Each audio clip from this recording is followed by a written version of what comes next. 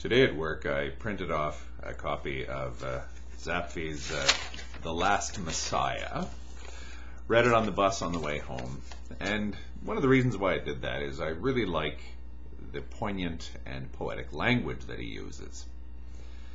It's interesting that he uses such rich poetic language to essentially illustrate as he sees it the tragedy and perhaps the horror of existence. Well, yes and no. I can see where he's coming from, but in view of the kind of language that he's using and the way that that essay has been written, I think it's fair to bring up another way of looking at existence itself. Looking at, if you want, the tragedy and the horror of existence.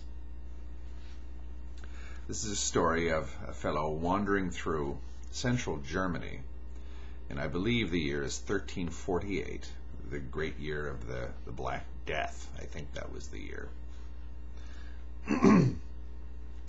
In a cloister, he saw a freshly painted wall picture and had to stand there long before he could leave it. It was a dance of death across the wall. Pale bones dancing folk off the earth. A king, a bishop, an abbot, a count, a knight, a leech, a peasant, a serf. He took them all, and skeletons piped through the hollow bones to lead them. Goldmund's curious eyes took in this picture. There, from what he had seen of murky death, some unknown fellow craftsman drew the lesson, crying his shrill-voiced admonition that all must die in the ears of men. It was good. A very good sermon was this wall painting. The fellow had seen the matter well. His savage picture seemed to moan and rattle.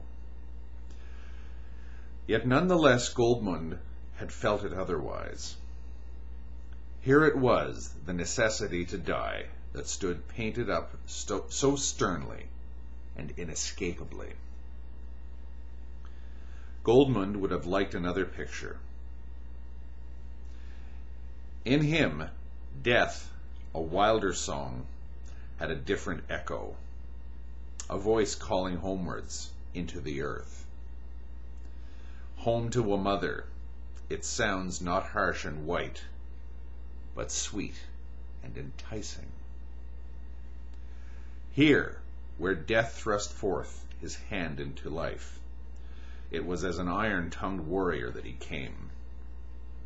And yet his voice had other notes in it, deep, loving sounds, gentle as sated autumn, so that near him the tiny lamp of life seemed to shine with a brighter, warmer glow. For others, death might be a captain, a judge, a hangman, a stern father. For Goldmund, death was also a mother and a mistress, crooning the enticements of life, touching him with a shiver of desire.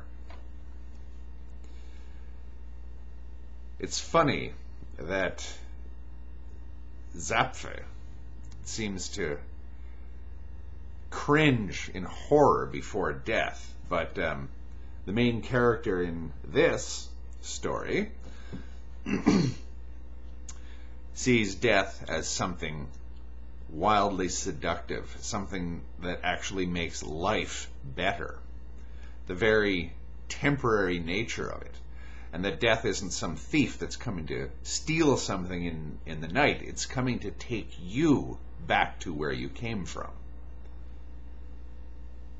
Now, this is two poetic treatments of the same sort of thing. The brutal horror of existence, both using poetic language, both coming, one would seem to think, to different conclusions. I think the people that are morbid, and of the morbid antinatalist sort, are, in a sense, cringing before death. And there is a different way to see death itself. It's a way that scares us because it brings up thoughts of sadistic killers who just kill for the fun of it, rather than sane people who are instinctively afraid and repulsed by death and disease and all the things that shorten our lives and that erase everything that we ever do. This is set in medieval Germany. There's plenty of other traditions of death being seen in this way. In India to this day, the female goddess Kali is seen in exactly the same way. They always insist, yes, you non-Hindus who don't understand us, you think that Mother Kali is ugly and evil and terrible, but she's not. She's actually one of the nicest and gentlest and most loving of gods, but you have to love her for what she is, and only through loving her and opening yourself up to her can you actually see death for what it really is. If we want to talk about death, how frank are you willing to be? I don't think Mr. Zapffe was very frank at all.